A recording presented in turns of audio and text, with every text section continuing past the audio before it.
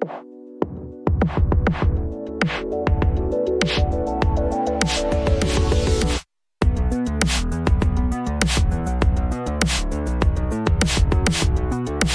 to writing. I will be following Herman's example. Have one question for you, James, before you go, if that's okay. Yeah. Okay, so we know Infinite Money Glitch is about like the ultimate heist. This new one is this horror sci-fi, can't escape your work. Where do you come up with the ideas and inspirations for those? Like, they are complete opposite like areas. If you read broadly, you will have a broad variety of ideas. Mm-hmm. Like 5 to 4, like I mentioned, it takes inspiration from the Backrooms, from the movie Cube. Takes some inspiration from the survival game genre, although I didn't get as much use out of survival games as I would have liked. I'm probably going to do another story in this idea and redo it with a more game-like setup, just because that'd be fun. I want to do a werewolf game. Ooh, that would be cool.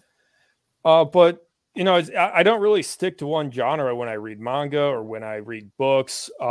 Just as an example, I'm currently reading Gaunt's Ghost, 40K sci-fi action stuff, because I'm getting into 40K with my friends.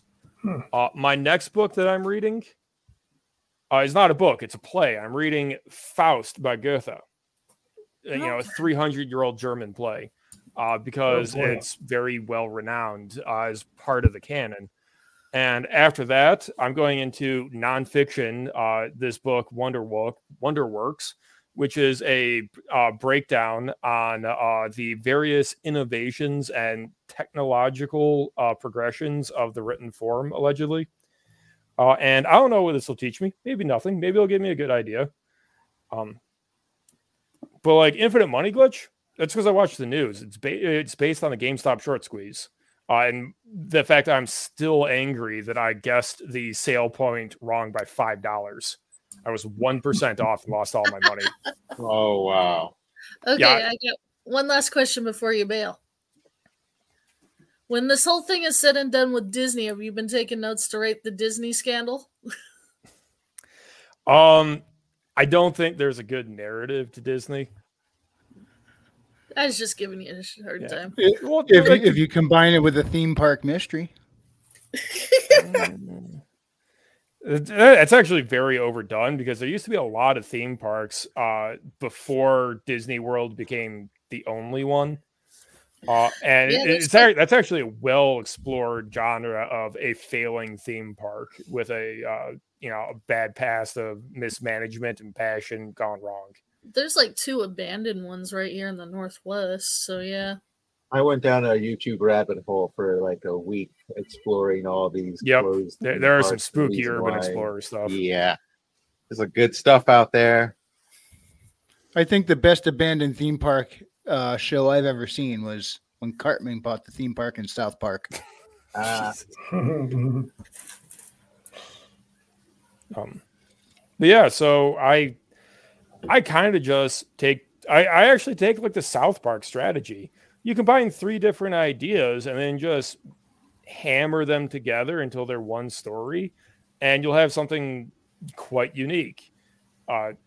Ship of Fools, my second book, I stole Master Chief from Halo and gave him a philosophical problem of mixed with Mutiny and Lord of the Flies. Oh, nice. I almost can't tell you what the plot structure is, or how, I didn't know whether to label that military, sci-fi, horror, political drama, or what, because it was kind of all of them. But if you mix ideas, you'll end up with something unique, but you may not realize what you're mixing until you're done. Sorry, I didn't mean to have my mic drop moment over top you talking. Like, for example, Shadow of the Conqueror is Sky Pirates meets Minecraft. Yeah. It really is, too. Usually what I do is I just take very niche stories from the Bible and 100% copy that. Readout Productions. It should give you Backrooms vibes. That was one of the inspirations. It's just that they're in their own office and they can't find the door out because all the rooms are scrambled. That sounds terribly terrible. That's where especially when you're just about to get off work. Yep. Yeah, the clocks all stop at 5 minutes to 4, and 4 is when they were supposed to go home. That's terrible. And then you get Dante from Clerks popping up in the middle of it going, I wasn't even supposed to be here today. I like the fact that 4 is the Japanese number of death. Oh, I didn't realize that. I'm going to guess you did, James. It was pointed out to me when I was debating between this and the subtitle suspension space. If you watch a lot of Japanese horror shows, animes, movies, things will repeat itself 4 times. That's like our number 13 to them. Mm-hmm. So even some people who are really superstitious will even skip leveling number 4 in like an elevator and stuff. Does anybody know the significance to the number 13? Our culture? I'm not sure. I think how many full moons in the year? Is that where it came from? I believe so. Well, I do believe it has something to do with some of the power numbers, but what specifically, I don't know, because I'm aware of the power numbers. I don't know what they are.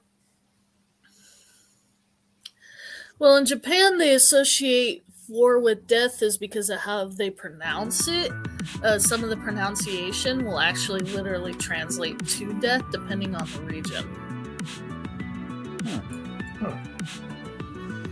All right, well, on a completely different genre, I gotta go write epic fantasy in a desert.